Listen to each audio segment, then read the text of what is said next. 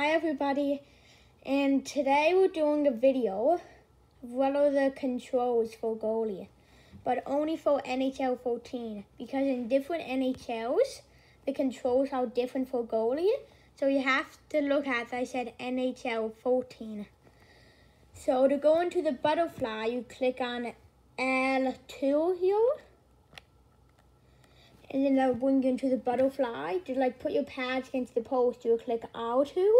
To put one glove up, and put one pad down on the post, you would do both of these at the same time, L1 and R1 at the same time. And then to skate around, it's the same as player. You would use this trigger, the left trigger. Then to activate your glove, you would push the right trigger this way.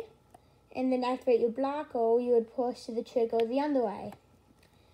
And then to cover the puck, you will click on triangle. And then that should cover the puck if you're near it, or make you jump out and get it. That's all for this video. See you in my next video.